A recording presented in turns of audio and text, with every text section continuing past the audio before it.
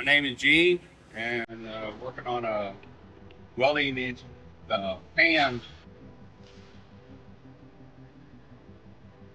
We're using a laser welder to weld the corners.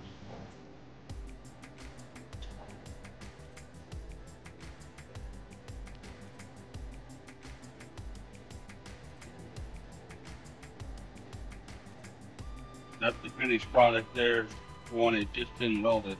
It really works well. It takes a little getting used to. It's a lot different than a MIG, but the laser welder puts a much lighter weld and a stronger weld. Uh, so I think it's going to work out really well.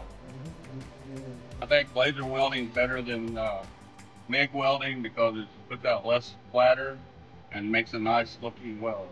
This is the first time I ever used a laser welder, so takes some getting used to, but I think it's going to work out well for our job shop.